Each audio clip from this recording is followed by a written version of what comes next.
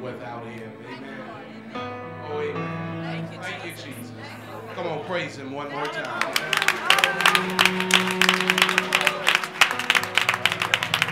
Father, now I ask your blessings upon your word now as we open the words of life and ask your strength and your anointing, Lord, that we would say that and only that which you will have us to say. Pray that every heart will be open and prepared to receive your word. Lord, anoint us now. Come against every hindrance and distraction. Lord, if you'll bless us, we will be blessed. This is our prayer. In the name of Jesus, we pray and ask it all. Amen and amen. Please be seated in his presence. Amen.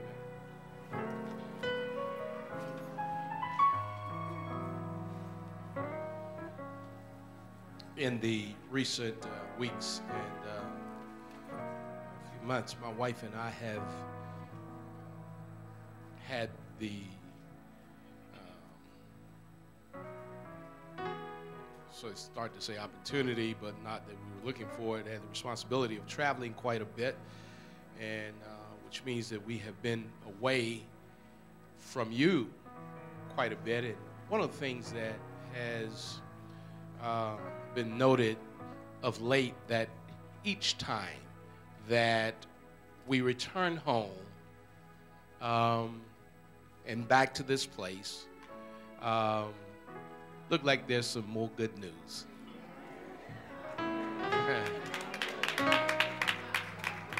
And what a joy that is, amen, to come home to good news. And we've heard of how you have been caring for each other, ministering to one another, going into the prisons, as we've heard, the nursing homes, fulfilling the ministry, doing outreach events, and continuing in prayer, preaching and teaching the Word of God, all of which are, in my estimation, are marks of a good church, a healthy church. Amen. Oh, amen. Yeah, amen. How many of you believe you're in a good church? Amen.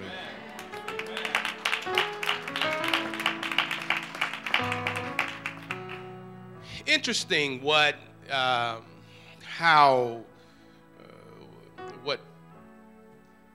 the dynamics of a church is comprised. And we started a couple of Sundays ago talking about our life flow. The life flow of this church. What is it that drives it? Why do people come here? What is all the exuberance and the joy about? Is it just emotion? Does people come week after week to get an emotional high? Is it all about just coming and having our felt need met? Noted that I think it was John MacArthur over 30 years ago had a book in which he described the anatomy of the church, and he presented an analogy borrowed from the Apostle Paul, where the church is seen in four features: bones or skeletons, if you will, internal systems, muscles, and tissues, which are all components of a body. The church is called many things. It's called the bride of Christ. Amen. It's called, styled as many things, but perhaps the description that best describes it is it is a body. It's more than an organization, though it requires organization. It's an organism. It is a body that is alive. And what we see here today, and the thing that has been driving and motivating and continuing to push us forward, is the fact that this is an organism. This is the body of Christ. This is not a club, not a sorority. Oh, amen. Amen. Not just a community of people that are built around, just some common cause that have kept us motivated over all of the years. The truth of the matter is that it indeed is the body of Christ. Oh, amen. And we know that a body is made up of these components, again, bones, and which represents the structure. And how many of you know that if a church is alive, if it's going to survive, it has to have structure? It has to have some form to it that will hold it together. And over the years, we have tried to lay that foundation. The form being that I believe the church needs to be built on a high view of God. The fact that we know that there's a God that we serve. We're not here singing to, celebrating some entity, a power that does not exist. We really believe that there's a living God who is worthy of all of our praise. That's why we can come in here week after week and even sometime through our own disappointments and still lift our hands and praise him and give him glory. Not only that, we believe that the authority of the Word of God, we're not here preaching philosophy. We're not here preaching and declaring our own ideas. But there is a truth that has been, my God, preserved by God himself a long time before you and I ever got here. That is the Word of God. We believe in the absolute authority of Scripture. Amen. Amen. It would be ludicrous for us to come week after week after week to hear the opinions of a man. Amen. If we came here week after week just to hear what the pastor have to say or to have me present whatever ideas that I may have, then not only is it ludicrous for me, it's ludicrous for you to come here and listen. Oh, amen. But we're not here based on our own thoughts and ideas. We believe that the Bible is the Word of God, and that is the foundation on which we stand. It is the pillar and ground of truth. It's what we hold up. It's what we stand on. Amen. Hallelujah. So thank God for the form. But how many of you know there's a lot of churches that may have form, they may have structure, but then they're still dead? Because if there is, how many of you know in order, we need more than just a form. We got to have life in it. And life has to be more than enthusiasm. Life has to be those internal systems, just like my body has to have internal systems. Amen. Blood and cells, and there's a whole cellular world that operates internally to bring life and mobility to the bone and the muscles and the tissue and the flesh, to make it stand up, to prop it up, to bring life to it. Do I have a witness? And so it is in the church. I do not want to be a part of a dead church.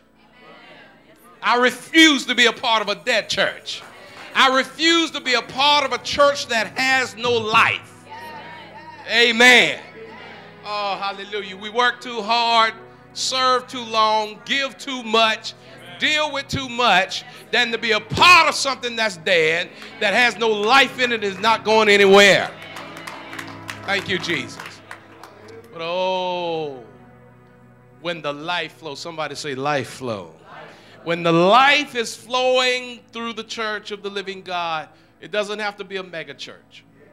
It's not based on the size of its buildings, the size of its budget. That's not the issue. It's not even measured by its programs and all the external things that people tend to judge churches according.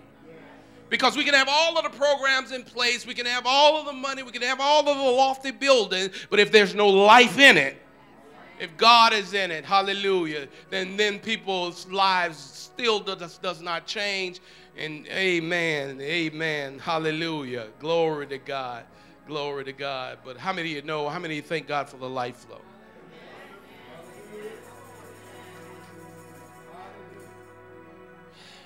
As pastor of this church, I can say of a truth, the thing that I desire more than anything. There's one thing I desire for this church, and that is for us to be the church that Christ is calling us to be. I don't want to be that. Listen, our goal is not to mimic any other church, to compete. It's not our goal to present or have anyone look or think of us in any kind of certain way. That's really not what it's about. How many of you know it's not about pressing people, impressing communities, or to have anyone speak or think well of us? If we can just hear our Lord and Savior at the end of the day say, well done. Well done. I read the story of a professional violinist who had the privilege of performing at a concert. And at the end of his performance, immediately the crowd all stood and applauded. They applauded him, and he stood there with tears in his eyes, obviously, weeping and disturbed. One of the stagemen came to him and said, "What's wrong? Why are you weeping? Don't you see they love you? Don't you see everybody standing and applauding you?" But he responded, but everybody didn't stand. There's one man in the middle sitting. You see that man sitting in the middle? He's not standing. What? You mean there's 2,000 people standing and applauding you, and you worrying about one man that's not?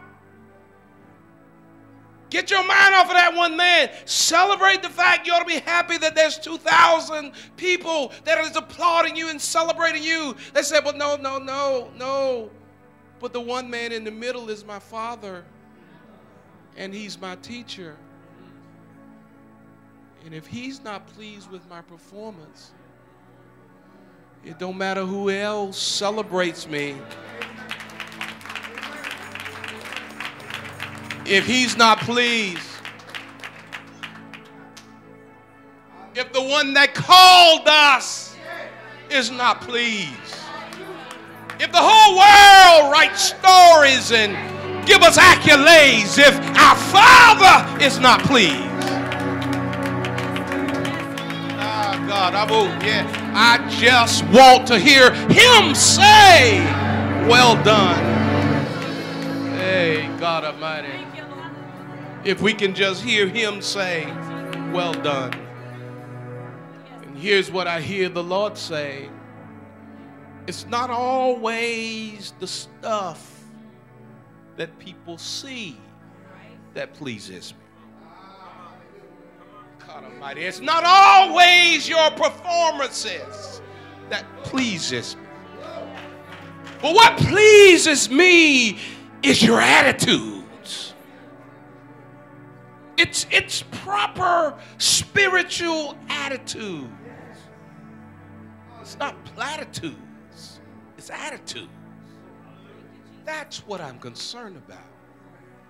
Oh, amen. Last Sunday, 2 Sundays ago, we started talking about proper spiritual attitudes. And we set forth, first and foremost, there has to be an attitude of obedience. Somebody say obedience. Obedience. Obedience to God. Obedience to the Word of God. That's God saying, you know what? I don't want you to be a church, with a whole lot of stuff and a whole lot of, activity that is going on. But then when you hear the Word of God, we don't respond to it. I want to ask you, are we obedient to the Word of God? Does it really change our life when we hear the message week after week after week? Obedience is a must-have of all attitudes. We have to have come to a place where we understand that our coming to the Lord's house means that whatever God says, if I know and believe that this is the word of God, and I am confronted with his truth, then when I'm confronted with the word of God, I don't make excuses for my behavior. I don't excuse myself, and I don't just tolerate sins and justify my actions. It means that if God says it, I agree with God. And I align myself with him. I don't just do more. There are those who act as though, listen, instead of obeying, they just do more stuff. And the Lord says in 1 Samuel 15:22, remember, he says, does the Lord have as great delight in sacrifices as he do in those? He said, no, to obey is better. It's better. It's better than sacrifice. The Lord says it's better to obey. To hearken is better than the fat of rain. Listen, listening to God is better than any offering that you can ever give to God. You can come and you can give millions of dollars, but if you're disobedient to the word of God, God says it's better to do what I tell you to do. Are you listening? That first attitude is an attitude of obedience, and then we declared humility. You see, if you obey God, his word, then it's easy to humble ourselves. It's a virtue that's part of the character of God. Humility. God is not an arrogant God. Psalms 113:5. Keep going, David. He says, who is like unto the Lord, who dwelleth on high? Is there any power like God? Is there any man that can be even declare to be even compared to God? Who is likened unto our God? And then it says in verse 6, who humbleth himself. Behold.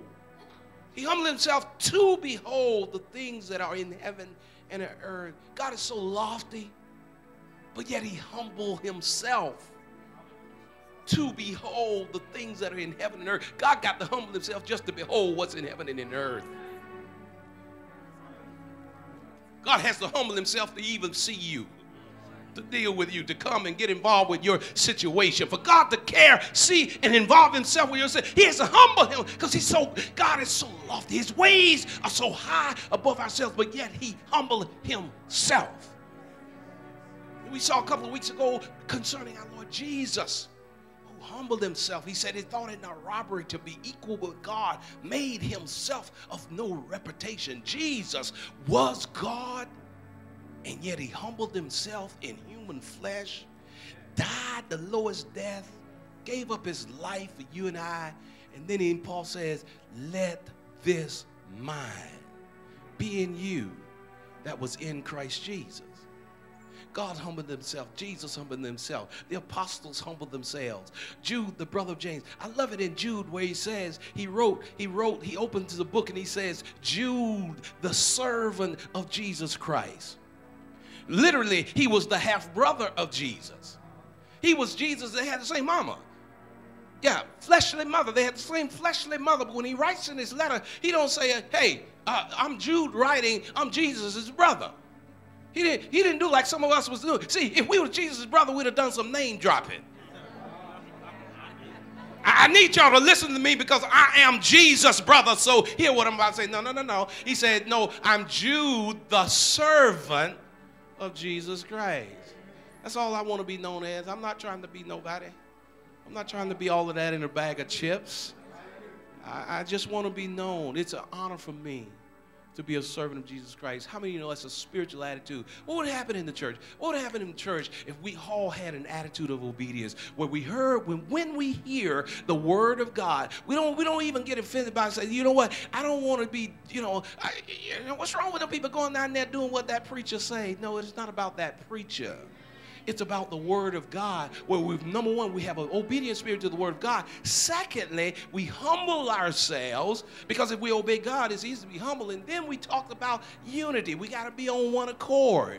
How many of you know there are no big I's and little U's in the house of God? If you want a church that's alive, that has the life flow of God flowing in through it, let there be a church where, oh my God, that everybody understand, amen, amen, that God wants us to be one. And we've got to endeavor to keep the unity of the Spirit.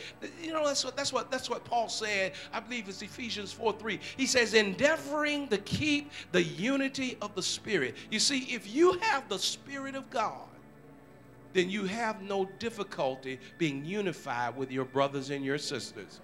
You understand real quickly, it's not about me, but it is about the Spirit of God. And I want to submit this, that anytime that you're engaged in divisiveness, division, clique, you are diametrically opposing the Spirit of God. Come on, because that's what the Spirit of God produced. But not only are you diametrically opposing the Spirit of God, but you are on the wrong side of Jesus' prayer. For he prayed in John 17, he says, Father, I pray that they might be one. And anytime you get engaged in any kind of conflict, that anything other than oneness, you are on the wrong side of Jesus' prayer. And that's the wrong place to be. Come on, somebody. You so determined to have your right and your own individuality sometime, but then you're not thinking about the fact that this is what the Spirit produces, this is what Jesus has prayed for. And therefore, if I have the Spirit of God and the life flow of God, then I'm going to be engaged in unity. Now, that's a quick review of what we had a couple of weeks ago. I want to lift up three other attitudes if the time would allow today. And I hope not to be long. There's three other spiritual attitudes that I believe that I want to submit to us, that if the life flow of God, if we're going to be that church, that place, that body that God is pleased with, there's some non-negotiable. And I want to submit this, and if you ever, and write this down, willingness to serve. Come on, say that with me. Willingness to serve. Say it with me one more time. Willingness to serve. Amen. Wait, Pastor. Now, what that's got to do with me being saved? I just want to join the church. I just want to come to church. And I want, when I come to church, I'm not coming to serve. I'm coming for you all to serve me. Preach to me, sing to me, counsel me, help me, support me, marry me, bury me. Come on. Christen my baby. Go to the hospital and visit my auntie cousin. But don't ask me to serve. Amen. What would happen if everybody had that attitude in the church? It matters not the buildings, the structure, whatever. It eventually will die if there didn't exist in it this attitude and willingness to serve. And serving, we must understand, is not necessarily related to the programs of the church, because not everybody can sing in the choir, and not everybody in the choir can sing. Pastor, you just messed up. And I love all of these precious choirs. That just kind of came out because that wasn't in my notes. That wasn't even in my spirit. It just flowed. Amen. Somebody say life flowed. Amen. No, I'm actually just kidding. Y'all still with me. You woke. Amen. You woke. But what's the point, Pastor? It's this. It's not the programs, because not everybody will be in the choir. Not everyone will sing or serve on the usher board. Not everybody will be engaged in the deacon ministry and outreach ministry, whatever. But everybody, listen. Everybody who is a part of the body of Christ, God has given you a ministry. and something that you are supposed to be doing, amen, in the service of the Lord. Amen. Now, first we need to properly identify ourselves. Would you go to 1 Corinthians chapter number 4 and verse 1 and 2? I want to try to breeze through a few verses here.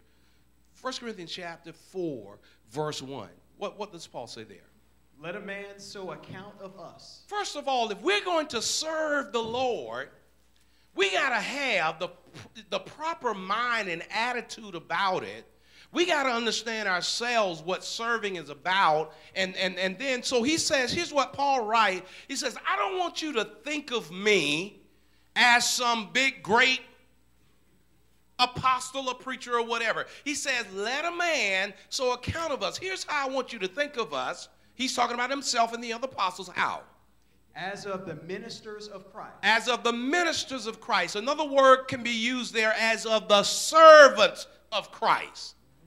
That's how I want you to think of us, as servants of Christ, because it's not about position or title or even particular giftedness. I am called, since the start of this church, I've been the pastor of the church. I'm one of the teachers here. I'm the senior pastor, leader, whatever. But it does not really matter what my title or giftedness may be. I'm still a servant of Jesus Christ, and I never outgrow that. And it really doesn't matter what the giftedness, the role, or the title. We are all ministers of Jesus Christ. And so in the church, we can never afford to have this attitude where this role or this job are the significant, key, important roles, and then these little menial tasks over here that are behind the scenes that no one sees are necessary or insignificant in the church of God. Because the truth of the matter, Paul said, let a man so count of us as the ministers of God. What? And stewards of the mysteries of God. Stewards of the mysteries of what? Of God. Of God. Read on.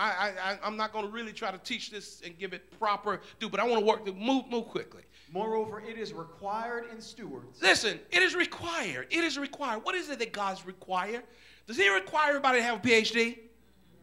Does he require that everyone be able to articulate the scripture and roll it out and everybody to be able to sing whatever? No. It is required, though, what? That a man be found faithful. God says, all I require is that you be faithful. Faithful. I don't require that you be gifted, talented, articulate, charismatic. He says, but it is required that stewards, that servants, that ministers be found faithful. Somebody say faithful. You got to be faithful. You just got to be faithful. You just got to be faithful to whatever call and responsibility that you've been given, because that's what he requires. It's not the applause of people, but it's the one who really to whom we have to do that we ought to be pleasing. He says require the students to be found faithful. Yes. Amen. But with me it is a very small thing. Now here are you in verse 3? Yes. He says, for with me. Now this is where people get messed up. Because they worry about other people's opinion too much. Oh, I just said something. The thing that keeps other people from serving and cause some who are serving to get lofty and caught up in themselves, because they're looking at other folks and worrying about what they think. But you know what? How many of you know it's not what other people think that really matters? Here's what Paul said. It is what? With me, it is a very small thing. Yes. That I should be judged of you. Paul said, I'm not really worrying about what you think about me. What if we all can get there? Say, I'm not really worried about how you think I'm doing what I do, because if I do what I do to the glory of God, and I faithfully do that, I'm not worried about whether you think it's well, because last time I checked, you don't have the keys.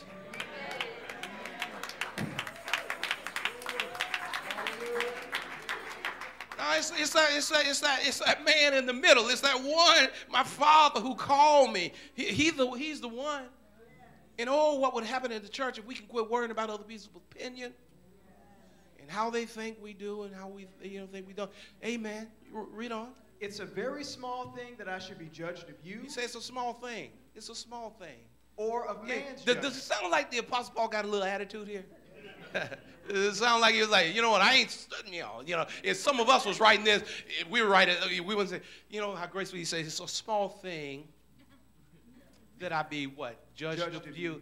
Come on, let me translate to us, to Ebonics. It says, I ain't studying y'all. I ain't studying you. I ain't thinking about you. Amen? But what? Or of man's judgment. Or of man's judgment, because I understand it's really not man's judgment that really ultimately matters. But what? Yea, I judge not mine own self. He says, listen, not only, and don't miss this, he says, not only is it a small thing for me to be judged of other people, but I don't even judge my own self. He says, I'm not even caught up in my own opinion of how well I do.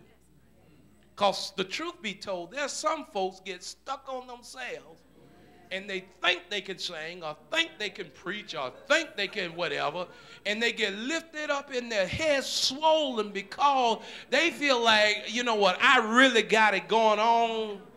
I'm all deep and anointed. And God, look at how God's using me. And I'm really being effective for the kingdom of God and all of this stuff. And you know what, Paul said, you know what? It doesn't matter how successful I may appear to be, and I look back at all the things that I think that I have done. He said, but you know what? Even my own judgment of myself, I don't trust. Because my own judgment of me is skewed. What? For I know nothing by myself. Listen, I don't even know. What a statement. To be able to say, I don't know nothing I've done wrong. I don't know anything. I haven't mistreated anybody. I've not done anything wrong knowingly, but I still don't trust it. Yes. But what? Yet am I not hereby justified. He says, even though I know I have not intentionally wronged anybody, but I'm still not justified. What? But he that judges me is the Lord. But the one that judged me is the Lord. He's the one I got to please. Because, see, sometimes I could do the right thing, what I think, might have the right motive, but sometimes underneath all of that may be a little pride interwoven. So he that judges me is the Lord. And then what?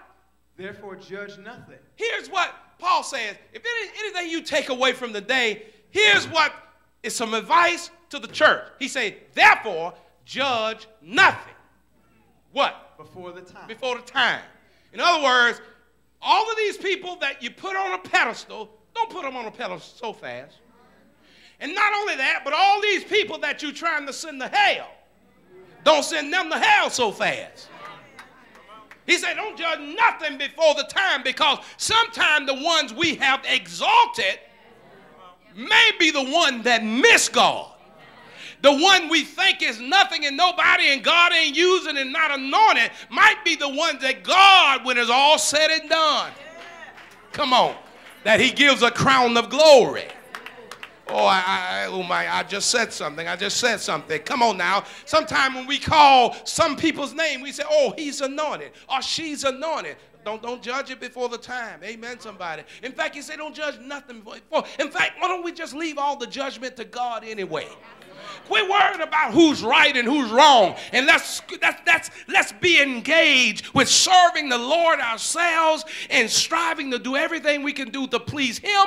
Oh, amen. So when it's all said and done, we can simply hear God say, well done, good and faithful servant. Don't judge nothing and nobody before the time. Oh, my God. That is so liberating. That is so liberating. Because I ain't got to figure out who's right and who's wrong. Come on, who's going to be saved and who's going to be lost. He didn't leave it up to me to figure it out. He said, don't judge nothing before the time. That means I can celebrate you. I pray and trust God that you are serving him with all of your heart, with a pure heart. But listen, that's not for me to determine. Glory to God. Amen. So he says, just nothing for them. Pastor, where are you going with this? Amen. We've got to have a willingness to serve. Somebody say again, a willingness to serve. And something about serving, we got to understand that we are all different. All different. You got a set of keys? You got your keys? Amen. All of us have a key ring, and on each ring, there's generally some keys that look alike, but every one of them is cut different. Anybody got 4 keys on your ring that is exactly alike? Anybody? Amen.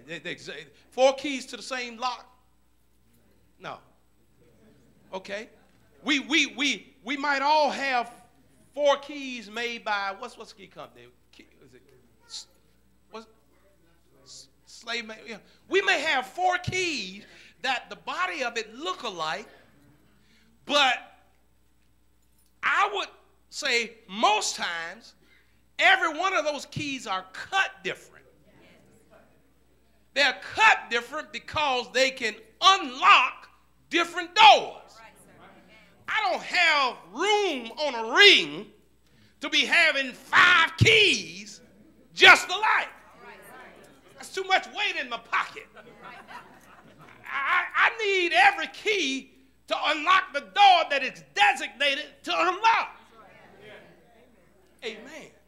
And where are you going with this, Pastor? God has caused every one of us in his kingdom to be able to unlock some door.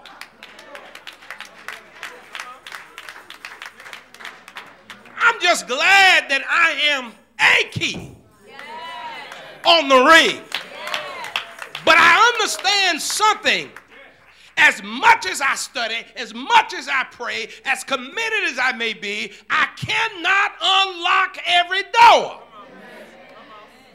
There's some doors that Ella Patrick got to unlock. And there's some doors that Ella Shell got to unlock.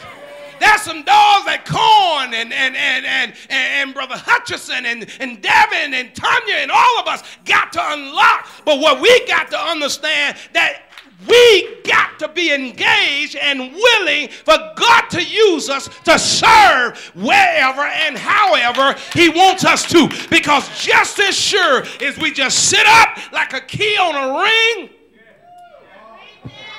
I declare there's some doors that are not being unlocked. There's some lives that is not being ministered to. Some purposes that are not being fulfilled. And one of the things that people get lost in is that when the church grows and people look around and then the first thing the devil will say, they don't need me. They already got enough ministers. They already got enough deacons. They already got enough people in the band and in the choir on the usher board. They don't need me. But if God save you, he cut you in a certain way. He cut you in a way. Amen. When I was in my office studying, I was thinking about my buddy there, Brother James. I say he cut him in a way that there's some doors that's got to be unlocked that the pastor can't do. And I began to think about different ones in this body and how God has uniquely brought us here together. And as we continue to grow and as we continue to move, every one of us that God brings in this house, he says, I have uniquely shaped your life where there's something that's got to be done that only you can do, but he wants you to be willing to serve and to be used by him, and he has not called you to be like nobody else.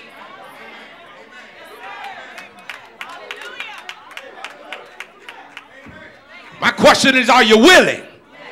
Are you at a place in your life where you're saying, Lord, here I am, use me? Listen. Don't try to be like nobody. Try to be you.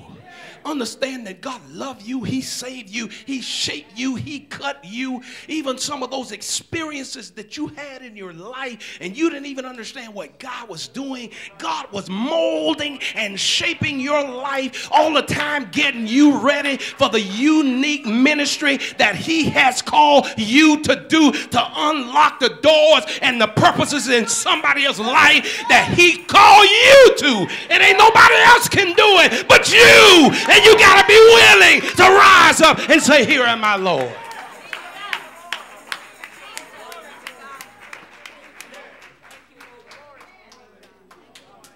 Well, give it all.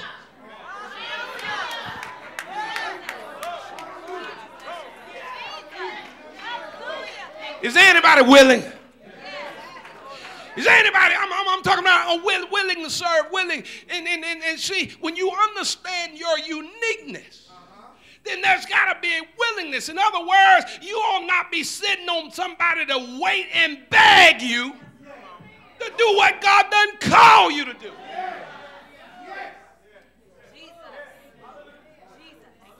Somebody said, well, ain't nobody asked me. You done been cut. You done been shaped. Ain't nobody have to give you no license to fulfill what you done been shaped and called to do. See, sometimes when folks get in a church and they see a ministry or something that is being undone, rather than saying, you know what, I just wish our church would do this. Or I think we ought to have something going on for the young girls.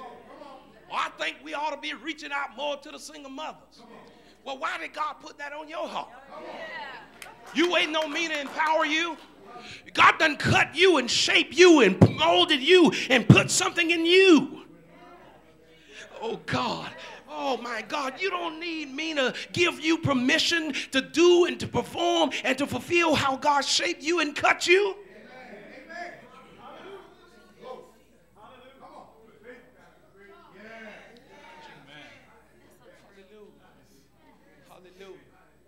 You touch somebody and say, you are a minister. You have a ministry. God doesn't shape you. Now listen, I know that everybody is not called to stand in the pulpit. Everybody is not called to grab a mic on Sunday morning. But you're still a minister and you done been cut to unlock some door. Oh my God. Go to Colossians 4 and 12. I want to introduce you to one guy, one of my favorite guys in the scripture. Look at this guy. Epaphras. Epaphras, or Epaphras, if you prefer. Epaphras. Yes. Who is one of you. What? Look at this guy. Look at how the Apostle Paul described him. He didn't say he had a PhD. He didn't say he was the president of the AKAs. He didn't say Epaphras, the CEO of a Fortune 500 company. He says simply Epaphras, one of you. One of you. Somebody say he was one of us.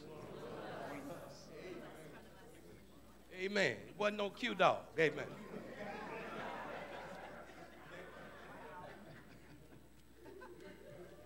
He was just one of you. What if the whole church just said, I ain't trying to be all that, I'm just trying to be one of you. I'm just trying to be one of us. Yes. And that's the attitude that this guy had. He was just one of them. And read on. A servant of Christ. He was one. And then he says he was a servant of Christ. No record that he preached a message. No record that he started a church, led a ministry.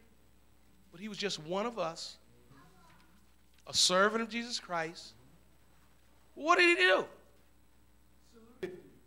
He salutes you. He sends you greetings. And what? Always laboring fervently. Here's what this guy did. Here's how he served Christ. Always laboring. How? Fervently. Fervently. For you in prayers. that you may stand perfect and complete in all the will of God. Here's a guy who was concerned about the development of other people. He was this guy in the church. He wasn't trying to just be nobody, all of that.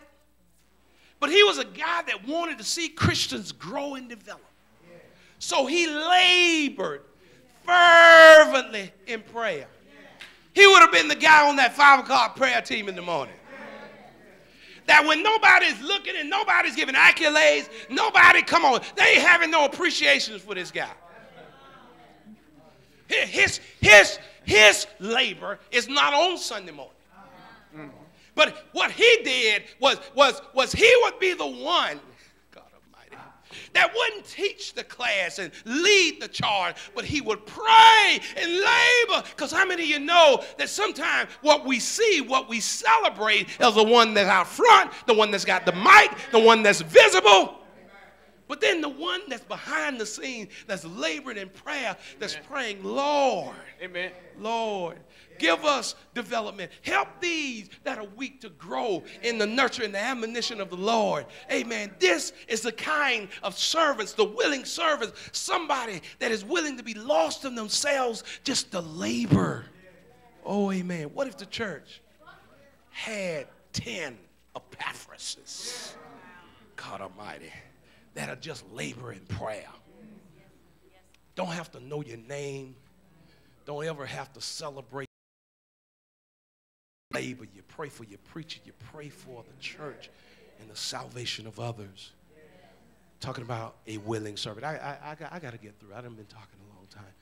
Listen, there's got to be this attitude of willingness to serve. And then let me just try to quickly give you 2 more. I don't have time to do them justice, but there's another proper spiritual attitude that we ought to have, and that is joy. Somebody say joy. Joy. Joy. What is joy? It's outward exuberance. It's the respond of the heart and the soul and the mind of a personal relationship with Jesus Christ. There's a difference in joy and happiness. A lot of times, happiness come and go based on the circumstances around it. Joy comes from the inside in knowing who Jesus is. That's why Paul said in Philippians 4:4, rejoice always. Rejoice in the Lord always. And again, I say rejoice. I believe, listen, if I can hasten and say, I believe that joy is intimately linked to the willingness to serve. Why you say that, Pastor? Because when people get involved in serving and fulfilling the gift that God has given them, if they get involved in unlocking doors in their lives, being an instrument of grace in the life of somebody else, sometimes even if you got a problem, joy and celebration can come into your life. There's a lot of miserable people because they are too introspective. They are only, come on, amen. What you say, Elder Patrick? It's about me, my four, and no more. But see, when you allow yourself to be used by God and say, I am a servant for the good of the cause. I want God to use my life for something greater than me. Oh, come on, somebody. You're talking about a joy that money cannot buy. Do I have a witness here? But you want to see miserable people. Generally, people who have no joy in their life are not people who serve. They're not giving. They're not fulfilling God's purpose. They're not being used. They see everything based on through their own lens. Amen? Amen. They're ingrown. They're self-contemplating and miserable human beings. Amen. Because they don't give. They don't serve. And if I can candidly say, I don't believe that you will ever have joy in your life. It doesn't matter how many toys you buy, how much stuff you accumulate. You will never have real joy in your life until you begin to fulfill God's purpose and willingly serve him to the glory of God. Why do you think that there is unfortunately so many people with riches taking their own lives, proving and demonstrating that money don't bring joy, stuff don't bring joy? People don't, some people are confused to think, oh, if I had this person in my life. Listen, don't you be waiting on nobody else.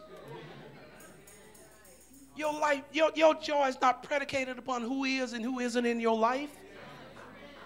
Don't you empower nobody over you like that. The joy is knowing that you are who you are and where you are in God, independent of any other individual. If you walk out of my life, come on somebody, it doesn't stop. Glory to God. You got to know that you are somebody. Just, come on. Me and God alone is the majority. And I am somebody. You might not like me. You may not think nothing of me. But I know, as long as I know who I am, and glory to God, I know that his purpose is being fulfilled in my life. I got joy that flows from on the inside. And I refuse to let anybody take my joy away. I heard somebody say it this morning, this joy that I have, the world didn't give it to me. Come on, y'all know we used to sing that on Sunday morning, and the world can't take it away. Anybody got that joy? Anybody? Come on. What? Mighty. Why are you letting other people steal the joy out of your life?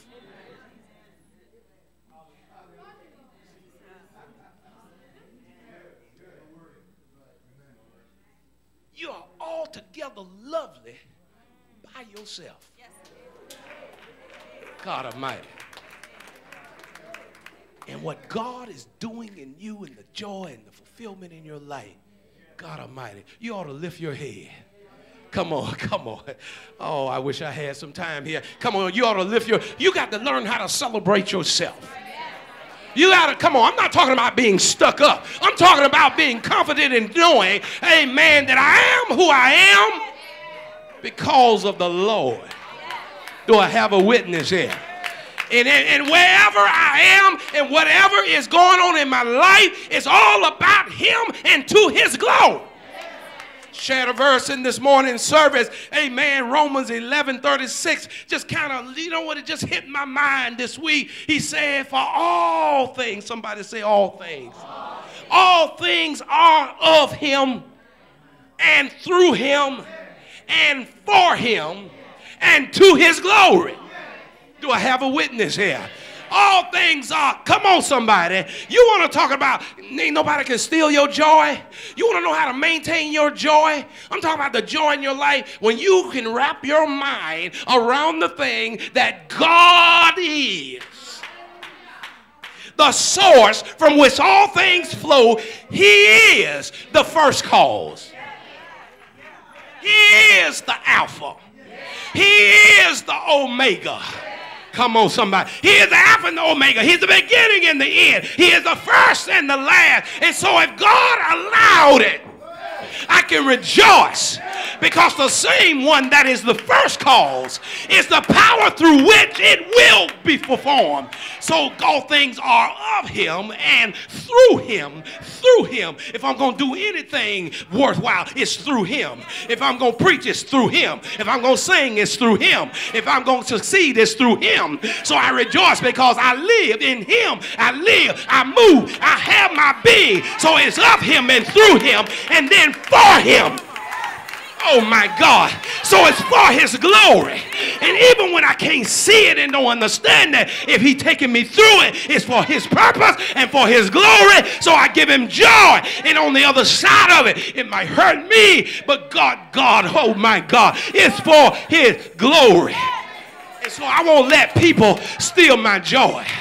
My God, hallelujah. I said it last week and I was in New York. When people who you love hurt you, you got to learn to cry a river, build a bridge, and then get over it.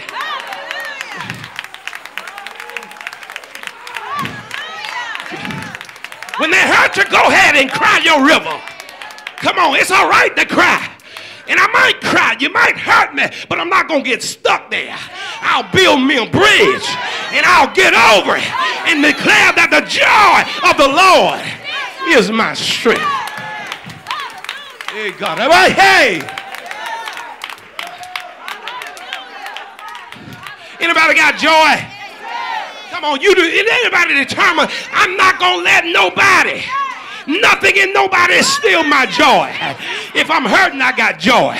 If I'm broke as a skunk, I got joy. Come on, somebody. If folks walk off and leave me, I still got joy. Because the joy of the Lord is my strength.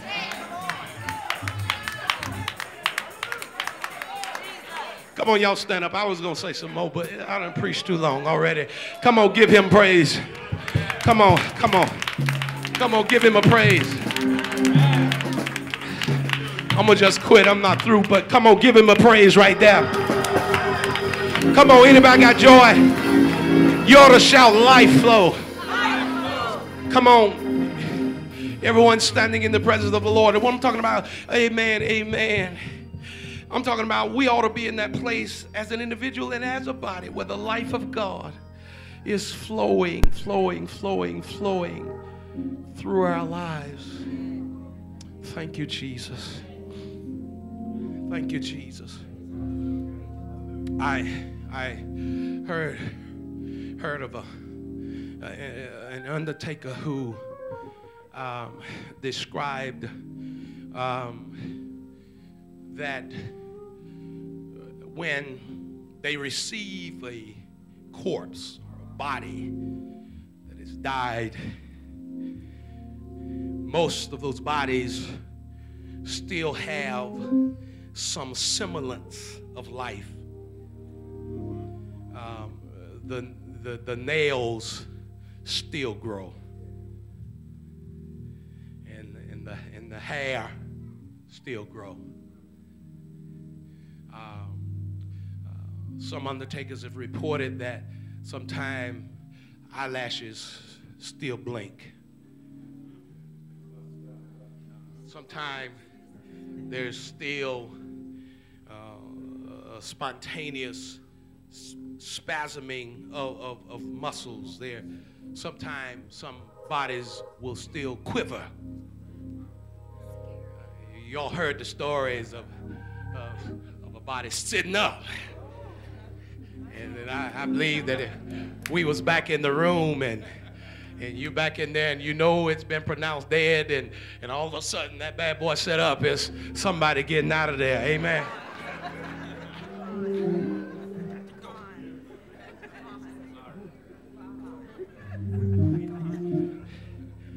But the undertaker was asked, well, how is it that you handle that? How do you deal with a quivering body?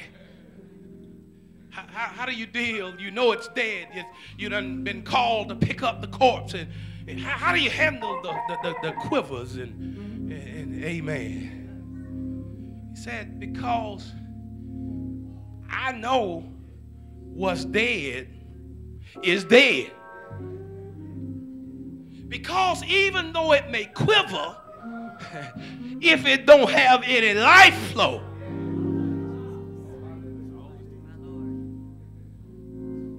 the quivering don't bring it alive. I don't want to be in a church that just quivers. There's a lot of churches.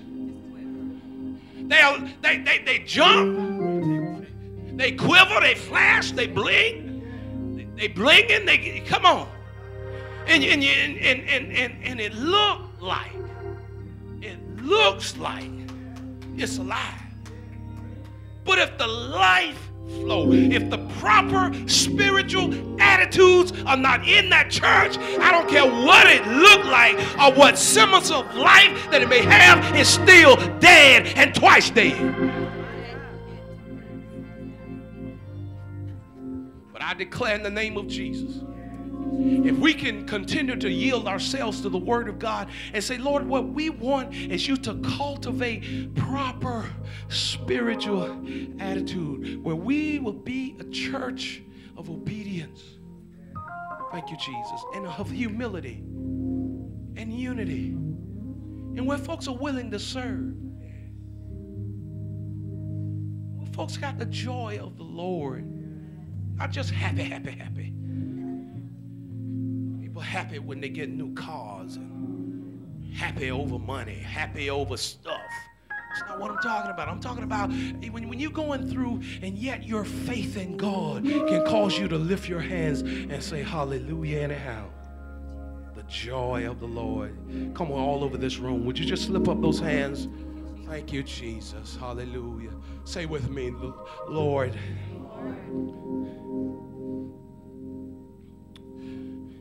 We declare and decree that the life of Jesus will flow through this church. We declare in Jesus' name that the life of Jesus Christ will flow through my life. We call forth proper spiritual attitudes. Attitudes of obedience, attitudes of humility, attitudes of unity, a willingness to serve. We call forth joy in Jesus' name. Father, now I pray over this body. I pray and I thank you for your word. I thank you for the opportunity to once again speak to these, your precious people. We ask, God, that you forgive us, Lord. There have been times, Lord, that we've come and we've had the semblance of life. God, we know that you are not impressed at all with us having just the form of it without the proper spiritual attitudes. May our preaching, not only my preaching, but all of these preachers, teachers, deacons, leaders, that we all understand that we are on this journey to cultivate, to teach proper spiritual attitudes in order that the life of Jesus might flow. And Father, we know that when those attitudes are demonstrated, when we have that proper life flow, we don't have to worry about whether this church will grow, whether people will come, whether our resource challenges will be met. We know that they'll be met. We know, oh God, that lives will be restored. We know that, Lord Jesus, that every ministry, hallelujah, every program, every need will be fulfilled. Help us, Lord. Help us, Lord. I come against every spirit that's not your spirit. I renounce every attitude that's not yours. I rebuke and bind it in the name of Jesus.